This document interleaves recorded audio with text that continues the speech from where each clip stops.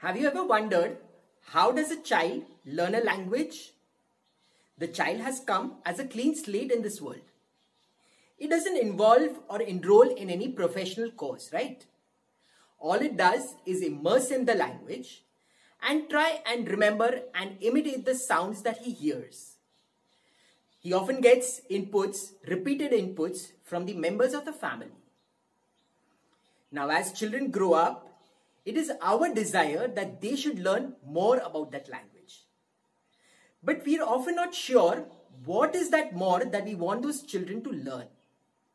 Is it 1, words and spellings, 2, grammar, 3, figures of speech, 4, memorizing pieces of classical literature and their author, or 5th, the ability to develop an idea and to express that in as effective and as creative manner with as much ease as possible.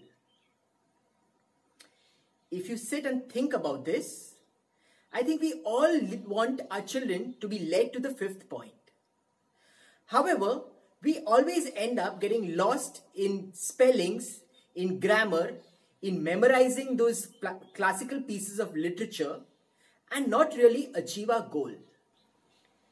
Language is just a medium of expression. So while it is important to know the words, the grammar, the structure of the language, ultimately it is the present day usage of the language as a means of communication which is of utmost importance.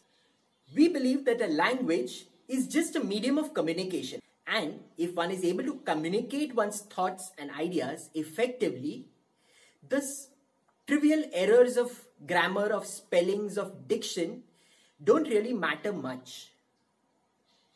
It is said that a language is able to grow and sustain only if it is dynamic, only if it is able to modify itself to suit the needs of the people. Historically and even today, you would have noticed how language is used as a tool for excluding people. It is misused to suppress the rights of people to express their ideas and opinions. We believe that language should be inclusive and bring about equity, to bring about the right for every human to be able to express his or her ideas and opinions. Therefore, a language course for us is not about grammar, spellings, or diction. It is about the ability of a person to form ideas, to form thoughts, and to be able to express them with ease and efficacy. So now the question would arise that how would you create a course in language on this platform? If you agree that language is just a collection of words and words are just expressions of ideas, then all you need to do is select a topic or a theme and just allow for its expression. This expression could be in the form of a story, a media gallery, a collection of visual expressions, a poem, a song, your collection of thoughts on that topic, or a forum discussion. And you need not limit to just any one format. You could choose from a suitable mix of all the previous formats suggested. Gone are the days when language was taught through textbooks, where it was compulsory to learn 5 stories, 4 poems, 1 autobiography, 1 travelogue, and so on. Each of you has the liberty to pick and choose what comes best to you. And we are confident that this will benefit the children more than any formal structured course on language.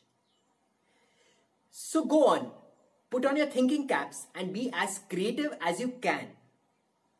In this digital age, where the dividing lines between text and media have blurred, the communication channels have opened up, become more participative, more accessible, and therefore more effective.